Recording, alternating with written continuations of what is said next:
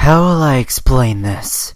How long it took me to take down a little girl and an old hag, that I even had to use my last trick. Women like to do useless things, don't they? Even connected by blood ties as we are, I won't feel a thing if Grandma dies here.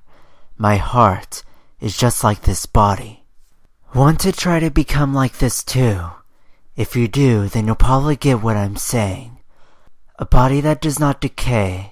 A puppet body can be rebuilt over and over, unfettered by a mortal lifespan.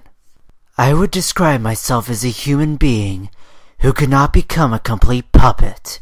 I am an unfinished puppet, whose lifeless frame still contains a beating heart at its core.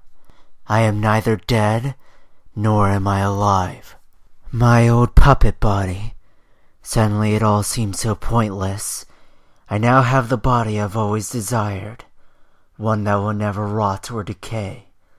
I've truly become a puppet in every sense of the word. Kankuro, I want you to have my mother and father puppets as well. And when you die, pass them both on to the next generation. Iron Sand Unleash!